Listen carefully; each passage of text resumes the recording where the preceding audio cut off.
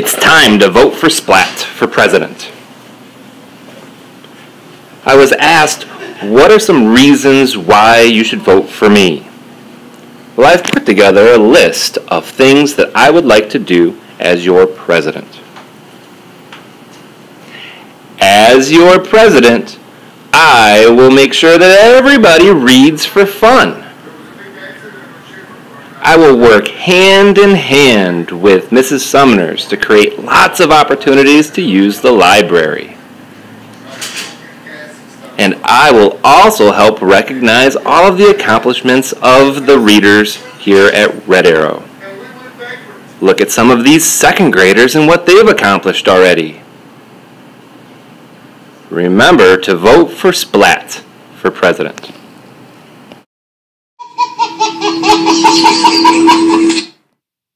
Good morning, Red Arrow, and happy Wednesday. Let's see what's cooking in the kitchen for lunch today. Hello, Red Arrow. I'm Miss Brink. And I am Miss Roberts. And today, on Wednesday the 9th, we are having chicken nuggets, goldfish crackers, baby carrots with dip. And broccoli, peaches, and a choice of milk. We will see you soon in the lunchroom. Have a good day.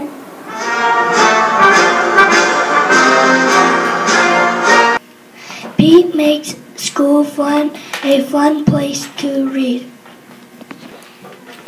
The library will be rocking when you vote for Pete.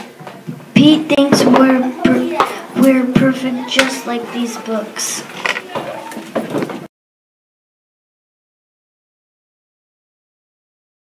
Pete the cat makes me happy. We will walk anywhere with Pete.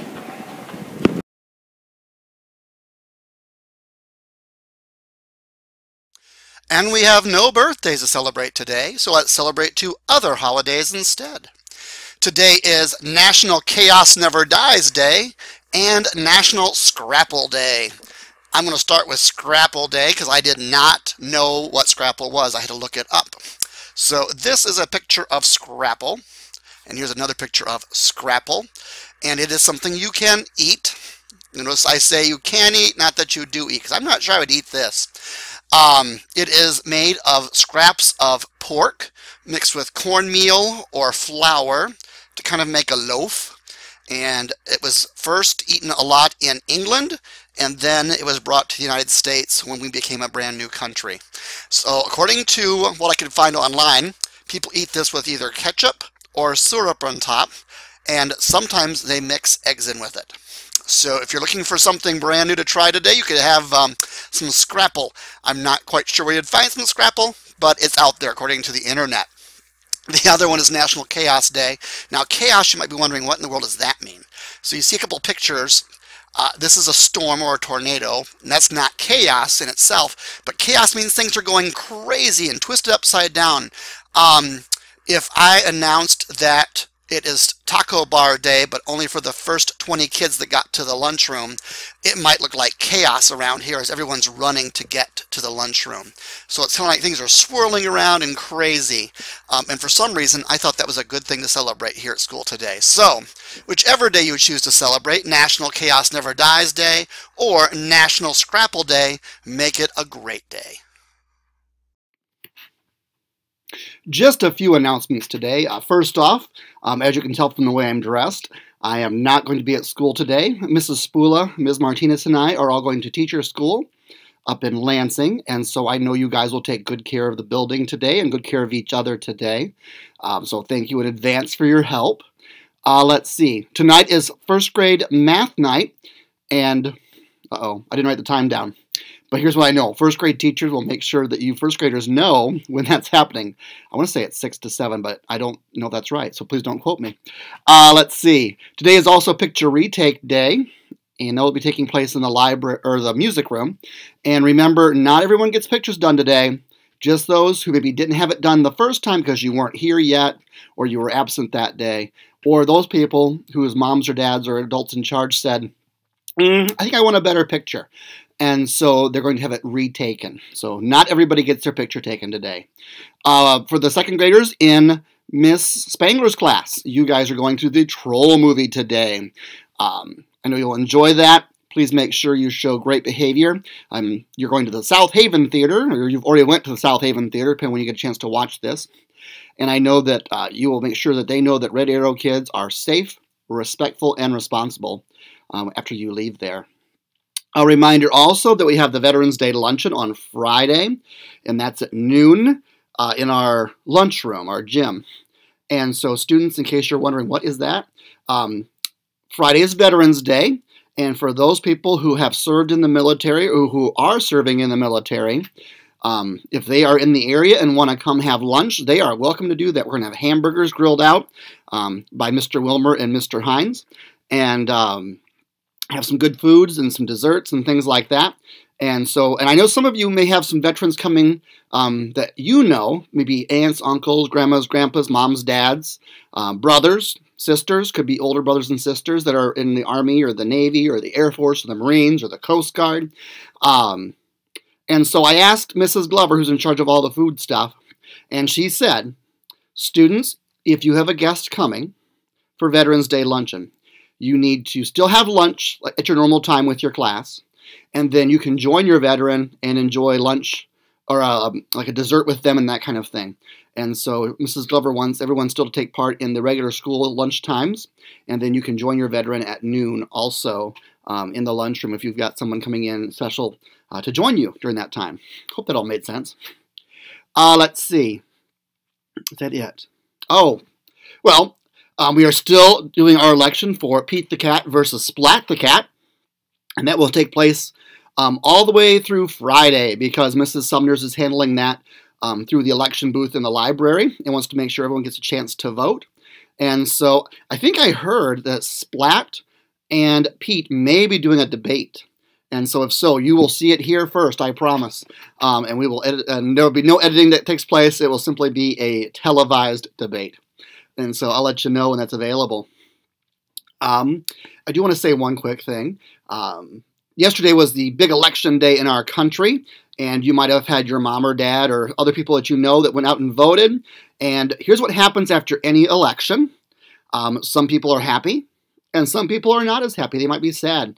If they were on the big paper ballot and they lost, they might be sad. If the person they wanted to win didn't win, they may be sad. And if they wanted the person to win and they did, they may be very happy. But here's what I know. Here's our job at school. We are here to work together, to learn together, and to be the best that we can be. That's our job, no matter what. And someone always asks me, Mr. D, oh, not someone, lots of someones, always ask me, Mr. D, what is your job? Well, I'm going to tell you. Are you ready? Here is my job. My job is to keep you safe, to protect you, to make sure that school is a place that you want to be, and that you get a chance to learn everything that you need to know. My job is to care about you. My job is to love you. And all those important things that I get to do. That's my job, and I will still do my job no matter what. And I want to make sure we do one more thing. I know this is kind of long today, but help me out. Are you listening? All of you? Yeah, even you? Yeah, you? Okay. Here's what I want you to do. Repeat after me. Ready? I am important. I matter. Now point to somebody else. Don't have to scream this, just say it. You are important. You matter. Because no matter what today, everybody at Red Arrow School, everybody in Hartford matters.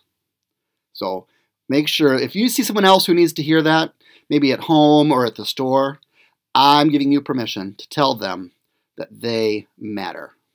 Good job. I know you guys will handle that well. And let's go ahead and have a brief political moment. And go. Pete the Cat is awesome and talented. Pete the Cat is awesome because he acts like an upstanding person. Pete the Cat should be president because he does awesome things like music. Pete the Cat should be president because he is silly. Mrs. Babb, was it Splat the Cat that toilet papered your yard on Halloween? You know, I think it might have been. I saw the 4 prints in the yard walking around, so I'm pretty sure it could have been Splat the Cat. That's what I thought. I think it was. Don't vote for Splat the Cat. No. Splat, you can't be president because You are way too clumsy. You fell on the stairs at the President Obama house. You can't be president because you say the words wrong and you sing the words wrong and you play around too much. Splat the cat. You can't be president because you always fall in the bathroom and that's disgusting. Splat! You can't be president because you don't turn in your library books. For president! Pete for president! Pete for president! Pete for president! Pete for president! Pete for president! Pete for president!